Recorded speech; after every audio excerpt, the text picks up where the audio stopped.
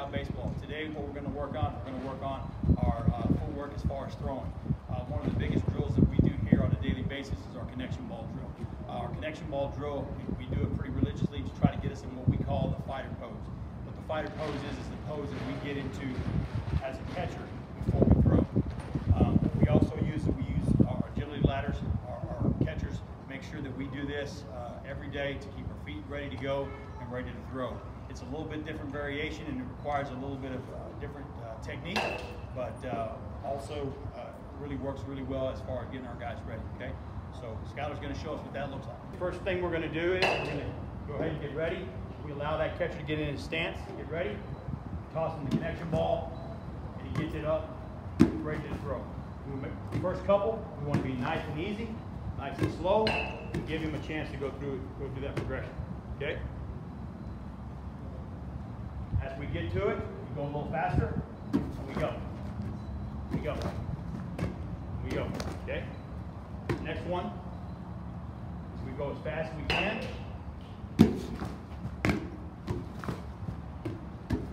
Good.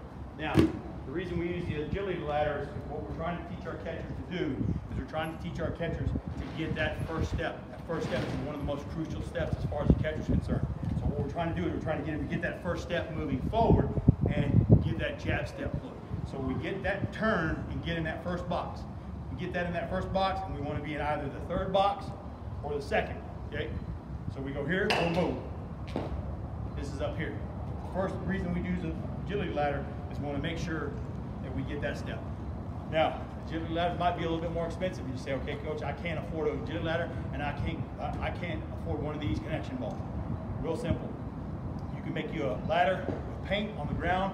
Our guys do it all the time. Our infield coach is always doing ladders on the ground using paint, spray paint. It's pretty cheap. $1, $1 a can of spray paint just to spray the ladder. You just need to know where those steps are going to go. So that's something that can be done very easily. The second thing is the plyo ball can be purchased at Walmart. Any kind of ball works. Deflated basketball, any kind of bouncy ball, anything that allows you to get your two hands, to catch it with two hands and get in that fighter stance position is what we're looking for, okay? The next progression that we go to after this is we go to our plyo balls. The reason we use our plyo balls is because we want our guys to really work on their strength and controlling the baseball and getting it to their hand instead of throwing it, okay? With plyo balls, if you throw it, you won't be able to control it like you need to. So we use the plyo balls that are a little bit heavier.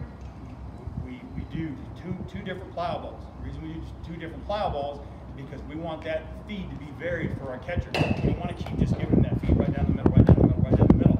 So we're going to do the plyo balls, which are heavy, okay? Which are heavy. We're going to alternate these, okay? One's bigger, one's a little smaller. So Scott is going to show us exactly what it looks like. He gets in his stance. We're going to make sure we alternate them nice and easy so that he gets his feet in the right spot in the agility ladder. Go a little faster. Okay, good. And then at the end, we go as fast as we can go.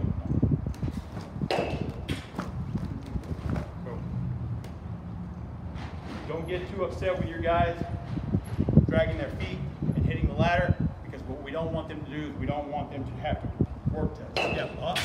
We always want to maintain as long as possible 2 feet on the ground. 2 feet is where you make your best throw. So if your guy hits the ladder and it pulls it a little bit, it's okay. Okay? We're just trying to work those feet, work the hands with the plyo balls to make sure that those guys are staying strong. Johnny Cardenas here with SFA Baseball and Figured Out Baseball. We just did our ladder drill. Just an easy way for our guys to learn how to get their feet in the right position. You can paint that on the ground. You can use Walmart bouncy balls. You can use waterlogged baseballs for the alternate feeds. Just anything that you can do to simulate that move, to get that jab step in the right spot. That's the purpose of the drill. The next thing that we're going to go into, we're going to go into blocking. There's a device called the core velo belt that we use. That core velo blocking, or bungee blocking, if you want to call it that. Appreciate you guys watching our videos. And if you have any questions or whatever, please reach out, and we wish you the best in your catching.